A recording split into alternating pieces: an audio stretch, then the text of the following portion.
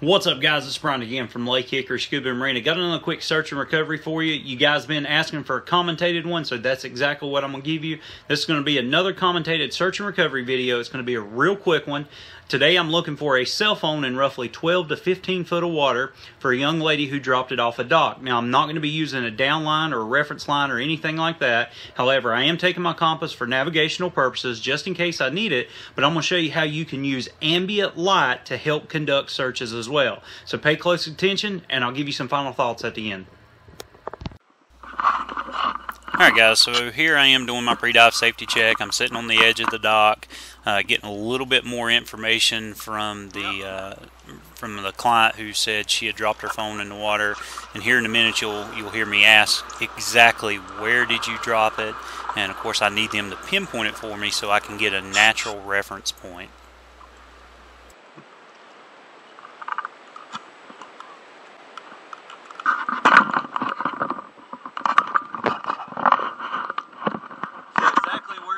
She dropped it?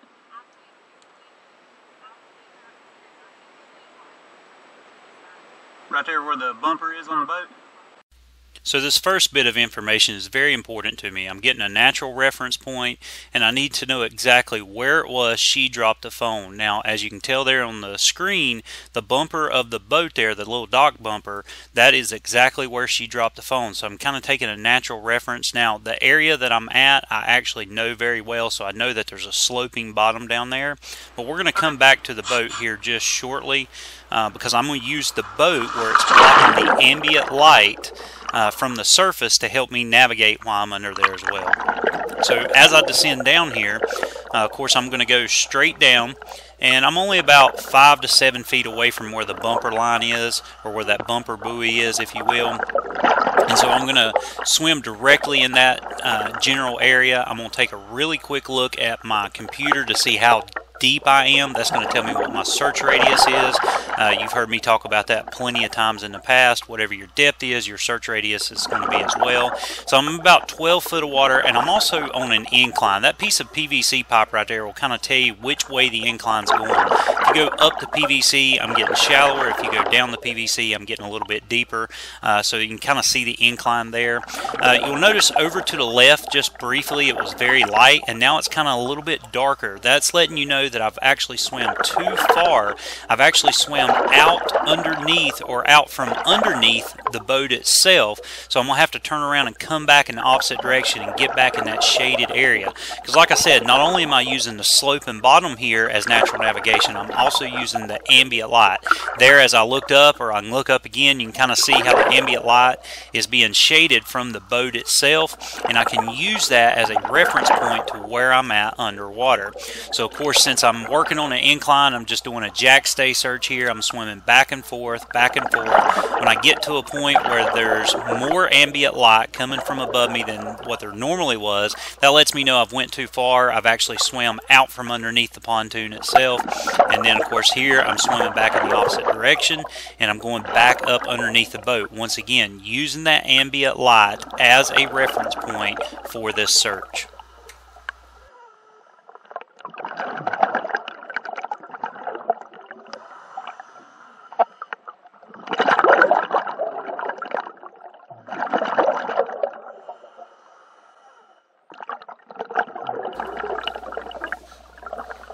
And of course you can see here I'm very successful. I found her cell phone for her. A lot of you guys told me in the past, quit turning them on underwater, you're going to damage them. I don't actually turn the phone on. When I pick the phone up, I don't know if it's because there's water in the case or what it is. For some reason these phones always come on. But it's good to know that her case was at least semi-waterproof enough that it didn't fry the phone, of course. And so here I'm just making a slow, safe ascent to the surface, and I'll hand her phone back, get paid for the job, and then go on about my merry old way. You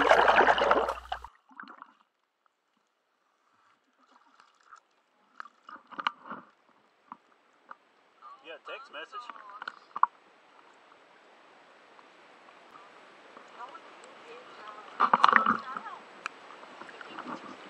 Okay. You are the best. Well, thank you.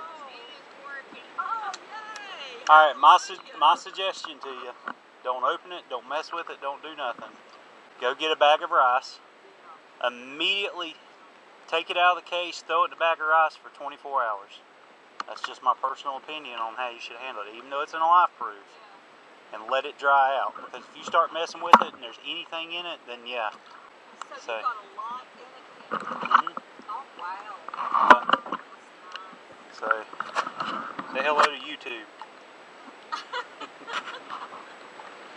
So there you go, guys. As you can see, it was a successful search, and I was able to use the sloping bottom as my natural reference point, or natural navigation, if you will, to be able to conduct a search. And I was also able to use ambient light from the surface to let me know exactly where I was at while underwater. Guys, if you got any questions, please put it down in the comment section below. If you found this video useful or you liked it, smash that like button for me and definitely share it. As always, guys, make sure you follow us on Instagram and Twitter, like us on Facebook, pin us on Pinterest, subscribe to us here on YouTube, and as always, guys, we appreciate your business.